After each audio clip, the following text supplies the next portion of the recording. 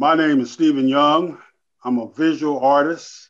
I do water, acrylics, and oil.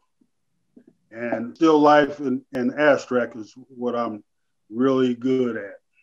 When I was about 12 years old, I got involved in visual art. I started out drawing cartoons, but not copy cartoons, cartoons that was in my head.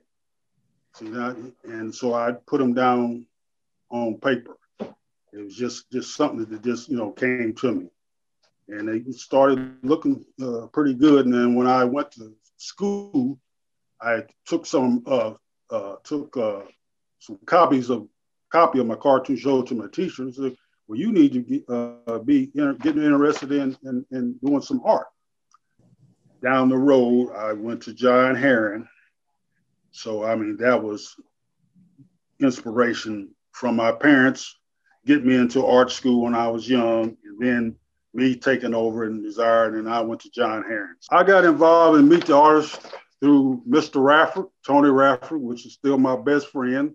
Tony has kept me, encouraged and, motivation, even though I wasn't doing nothing, but he all kept telling me, come on, man, get me, you have too much talent for you not to be using it. So in 2008, that was my first Meet the Artist. And 2012 was my last one, as far as me exhibiting some of my work. All my work for Meet the Artist is acrylics. For Meet the Artist, I was going to do a piece around the NBA All-Star game. So that changed.